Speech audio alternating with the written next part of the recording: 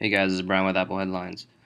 I'm running Lion, and a lot of people notice that when you open the Finder window, the default folder it opens to is the All of My Files uh, folder, or whatever you want to call it.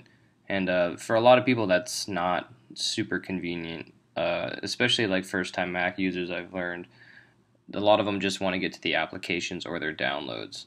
So, I mean, many people put them down here, which is, what I do personally, but as you can see when I click the Finder, it defaults to my applications. And there's a really, really easy way to do this. Simply just go to the Finder menu, click on Preferences. Under the General tab, you'll find this option, New Finder Window Shows. And then what you do is you just pick what you want. Obviously, for applications, you're going to have to go under Other and just click on the side, and it'll highlight the Applications folder.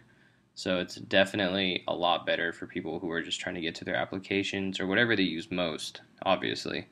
So, there's other options in here too, like you can actually just hide all my files, which I did. So it's file name extensions. But yeah, that's an easy way to help out, especially some of the new Mac users who are just trying to get the applications. So there you go, guys, and hope that helped out somebody. So see ya.